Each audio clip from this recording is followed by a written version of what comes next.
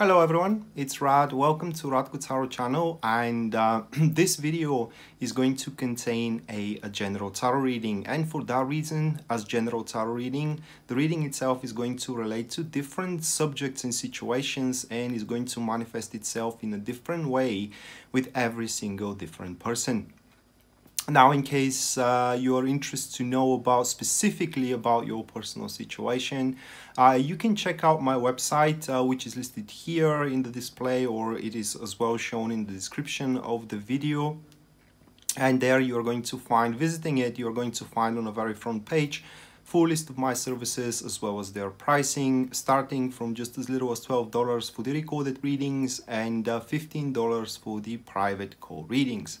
Apart from that, if you want to see me live, or you want to contribute with an event on me, you can check out my Facebook page, which as well you can see here on the video or in the description down below, and consider sharing and subscribing the video, because this is a one-man operation and your support does helps a lot. That being said, I want you now to lay back comfortably and enjoy the show. Okay everyone, so this is going to be a Pisces Sun, Pisces Moon, and Pisces Rising weekly tarot reading for a June 10th to June 16, 2019. And bear with me a second to shuffle the tarot cards, and we can jump straight away into the spread.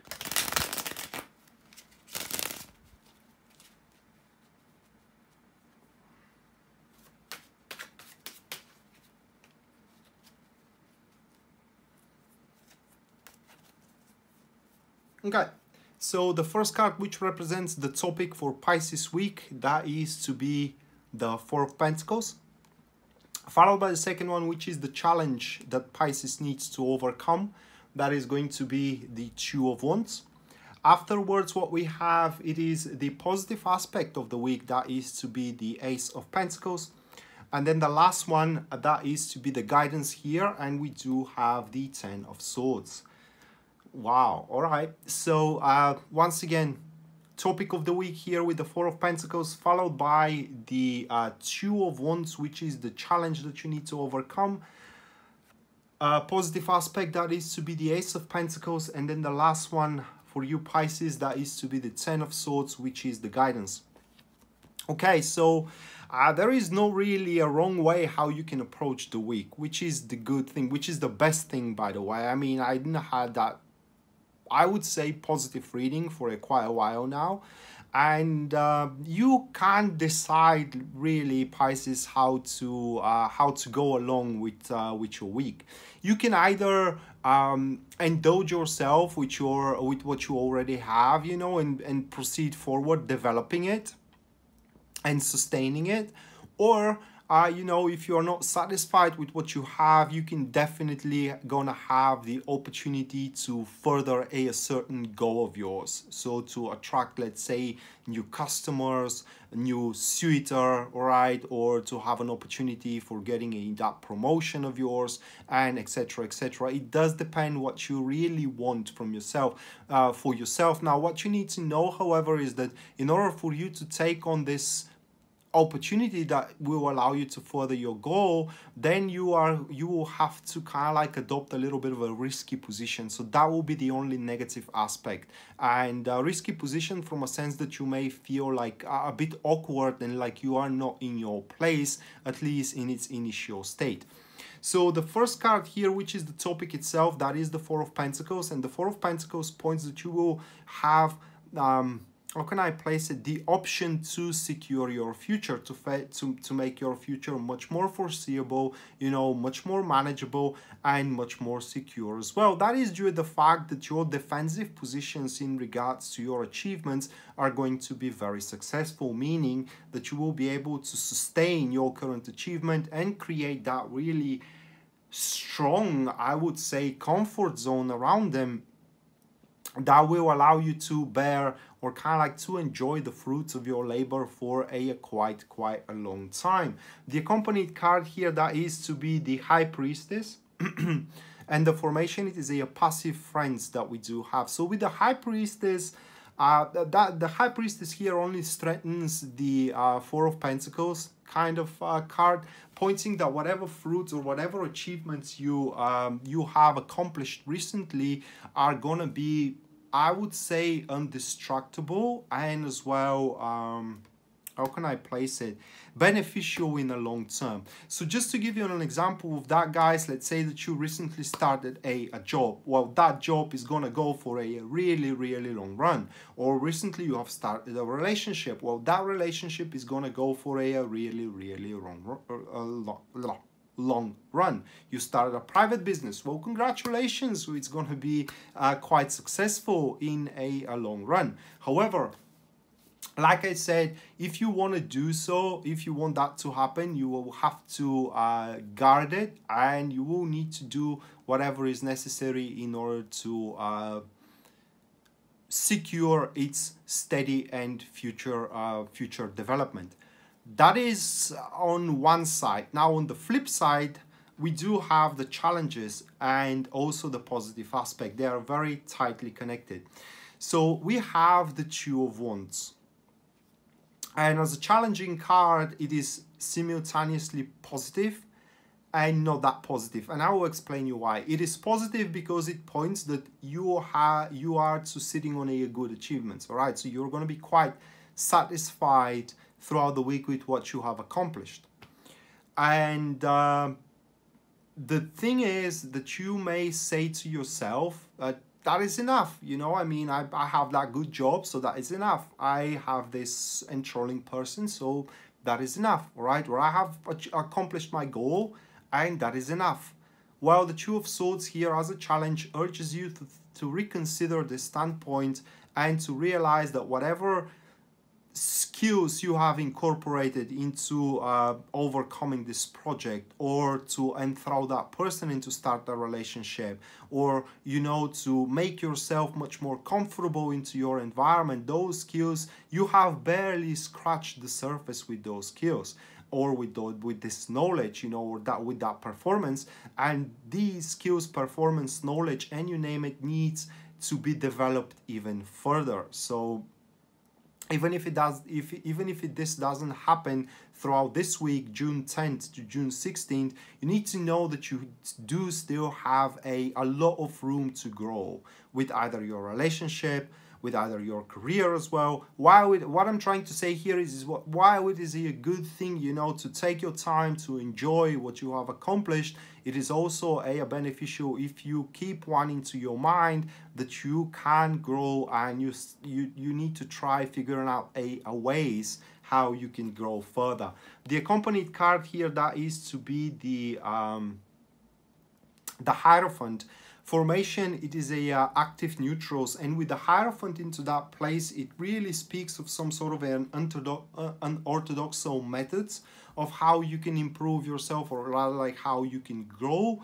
Like, for example, into your career, participating into projects that you still have a lot to learn about, and by participating yourself into those projects, then you are going to learn a lot, you know, and you are going to become even more capable in what you do, which is going to allow you to to qualify for different positions, for much better positions, you know, or for much better jobs, that is, or into relationship as well, you know. Try to experience some sort of an enterprises which initially you're not feeling very comfortable with, you know, but as you go along with them, you're gonna start getting the hang of them, and that will make the relationship much more dynamic, much more dappled with enthusiasm, and so on and so forth. Now, the way I see these cards is that there is a danger here that you're gonna settle around a certain boundaries, while you can expand those boundaries and spread out them much more, in a much more wider scale. But what is gonna take here is, like I said, to throw yourself a little bit off your comfort zone and allow yourself to experience things that you are not feeling very comfortable with. Okay. If I have to give you another example with this, as let's say that you recently started a relationship, and the boy or the girl that you have started a relationship with likes skiing. Well, if you are a person like me I am terrified by skiing, all right? It's just, for me, this is a sport that the only thing that you're gonna get yourself is going to get yourself killed, all right? It's way too much danger. But if you allow yourself to try it, who knows, you may like it, you know, and that will be another point of contact with your newfound passion. So that leads us to the next card, which is the positive aspect of the week, and that will be the Ace of Pentacles. Now, on the grand scheme of things, Pisces, the Ace of Pentacles promises you that this week is going to be is going to be a week dappled, or rather like filled up with a much of a content, a much of a pleasant experience as well. It does promises you that your relationships, either friendship, co-worker, or intimate relationships, are going to be harmoniously flowing. Okay, so there won't be many things that you're gonna argue about. As a matter of fact, it is a very good card where you can make peace with someone that you recently had a huge argument with. Additionally to that, the Ace of Pentacles promises you success into your business as well. So if you are running your own business, with the Ace of Pentacles here, you may expect more customers, you may expect a rise of the funding as well, you know, a rise of the monetary success, and so on and so forth. But on a more narrowed scale, the Ace of Pentacles promises you that rare opportunity, like I said, to further one of your goals. Now, which goal of yours that is going to be? Well, that depends on how the Ace of Pentacles is going to manifest. But in order for you to take advantage of this opportunity, like I said, you have to throw yourself a little bit outside of your comfort zone. Because focusing on monetary success, that is just for an example, is going to be granted to you. I mean, the monetary success is going to be granted to you, but focusing on it alone is going to grant you only lonely and empty existence. That's why basically what I'm trying to say here is that you need to share your good fortune with others, and as well allow yourself to experience what others are experiencing as well. The accompanied card here, we do have the King of Swords. So the formation, it is a passive enemies. And even though you are going to be in a good place, somehow people will maintain their good attitude towards you. I mean, they're not going to see you as a threat. They're not going to see you as someone who gets spoiled by success, which is a good thing, I guess, all right? And additionally to that, you don't have to figure out any resolution to any issues, because with these couple of cards, it doesn't look like that there are going to be any issues, or if there are any issues, the resolution of them is already figured out, so you don't have to bang your head against the wall and trying to, you know, to basically find your way through, because the way through is already have been defined, and probably you, like I said, you will have to do something unorthodoxal in order to take advantage of it. Which leads us, guys, to the next card, and that is to be the guidance that you have to follow here. That is the Ten of Swords. And as I said, the week could go in two ways. You can either indulge yourself with your current achievements, or you can decide to step outside of your comfort zone and to provoke, you know, chasing this new opportunity of yours, or rather like this goal of yours.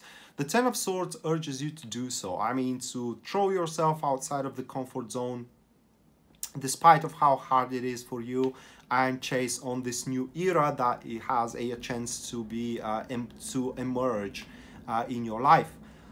Now, personally, as a human being and as a person, you know, I would not do that, but I'm talking about myself, okay? I'm not adventurous. I do prefer to stick with this secure path. I do prefer to have my life, you know, build up around a pretty much solid ground, so I don't throw myself much out of my comfort zone.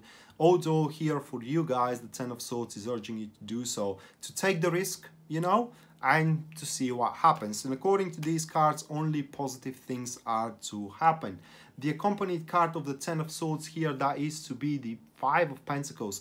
All right, so what we have here actually, it is that with this approach of yours, kind of like stepping out of your comfort zone and doing things a little bit more unorthodox, so actually is gonna throw a lot of people off guard, especially people who are around you to create only problems for you. All right, that coworker of yours, for example, which always messes up with your things, and instead of being helpful, they are actually more as a hassle. They are appearing more as a hassle. And when you do something unorthodox, so in regards to your career and in regards to your job, that throws them off guard, and they simply don't know what to do. They don't know how to influence that, and this is going to disturb them and disrupt them as well, quite severely. Not to mention that you will be able to avoid further problems created by these people or by these situations as well, because simply no one is going to be prepared, or nothing is going to be prepared as well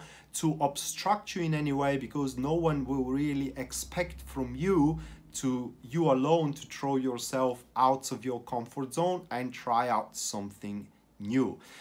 Another example that comes to my mind, let's say that you started a relationship with this person, but that person also had another suitor, all right, which kind of like finds you very boring, and what that suitor thinks is that, oh well, okay, so that person chose you, but they will quickly get bored because simply you don't share similar interests. But by you throwing yourself outside of your comfort zone and actually trying the interest of the person that you are with and finding out that actually you can find a common interest, is throwing the third party basically off. It's just they don't expect it, and now they see that they cannot influence that relationship, or they cannot hope that your boyfriend or a girlfriend is gonna dump you for that you don't share similar interests, because you already have. I mean, you are exploring similar interests. So yeah, do not be afraid to try something different. This is what I'm trying to say. But if you are completely